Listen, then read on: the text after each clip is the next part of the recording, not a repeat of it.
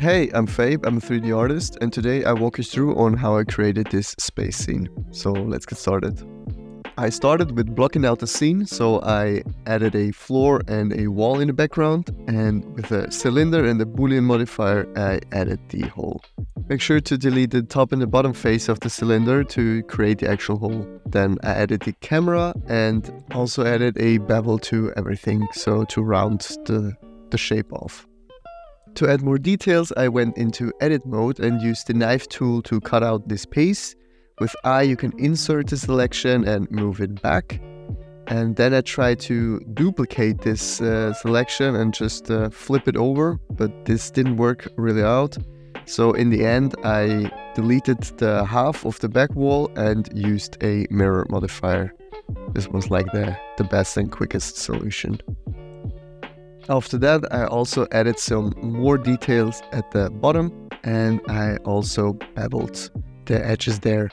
Bevel is always a great tool because no edge in real life is actually that sharp. After that, I finished the room with some walls on the sides and one at the top.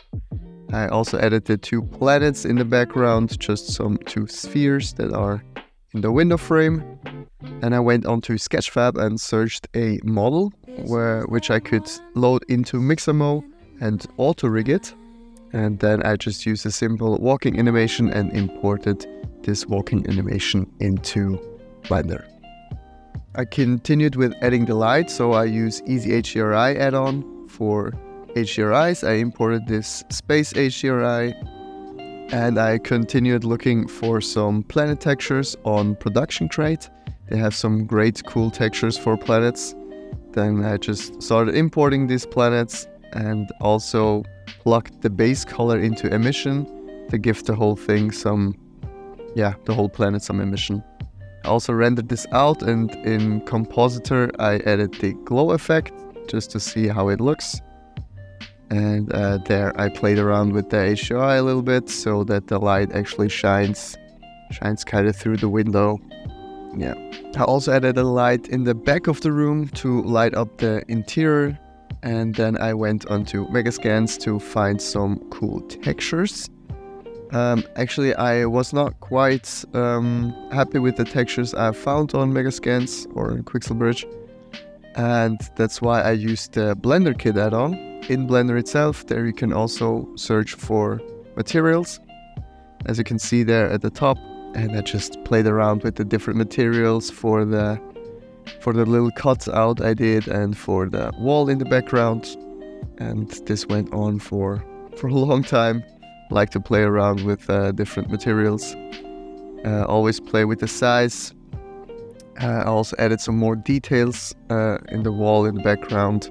After that, the floor looked a little empty, so I actually went into edit mode and dragged up some different parts of the floor and gave them some different materials to make it more interesting.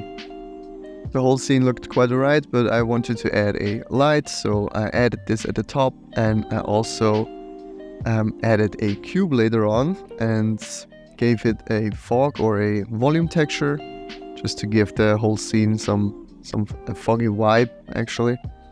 And then I went back onto Sketchfab to import some more assets I found because the scene still looked a little bit empty. And there you can actually go full on crazy. Just drag into it what you want. I also drag this part and cut it into pieces. Just to fill out the empty spaces you have. Then I exported this image in Ultra HD, loaded into Photoshop, and used some presets, some color presets I had, and adjusted the colors accordingly to the image. And after that, I also used some brush to brush over the planet in the background to give it some more glow. And all in all, after that, just giving the image some final touches, I was actually done. I hope you like this kind of walkthrough commentary. If you have some questions or if you want like a slower version, just write it in the comments. I am happy to help. And yeah, I hope I can see you the next time. Bye guys.